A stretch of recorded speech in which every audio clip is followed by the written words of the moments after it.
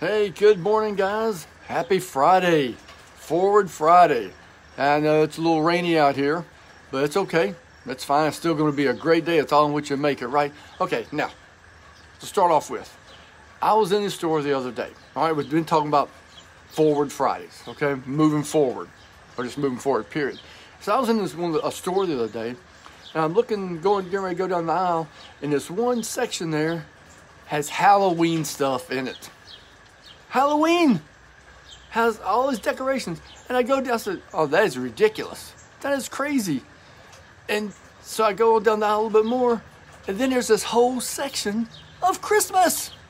For crying out loud, it's August. August, what is it? August the 21st. It's still summer. I mean, I don't know if these stores have been watching any of these videos. Not. Decided to move forward. They took it to a whole new level.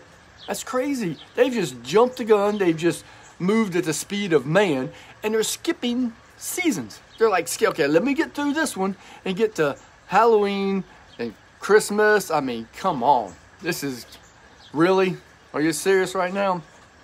But do we do that sometimes? Here we want to move forward, but do we move forward at the speed of man versus the speed of God? Huh? That makes a difference, doesn't it? We're supposed to move forward.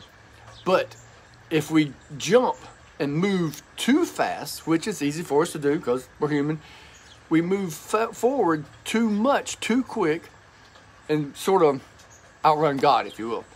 But we move at our speed and our pace instead of moving at the speed and pace of God. He's got it all planned out, right? He knows. So if we jump ahead, we miss, like what's happening now, we miss the seasons in the middle. We miss the process.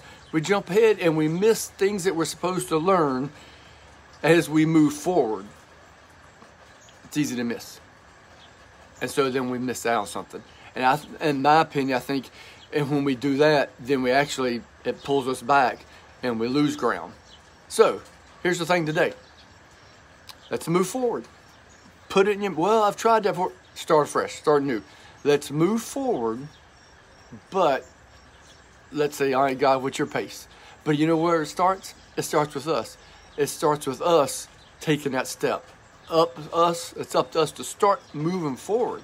He's got the thing figured out. He's showing us. He'll guide us.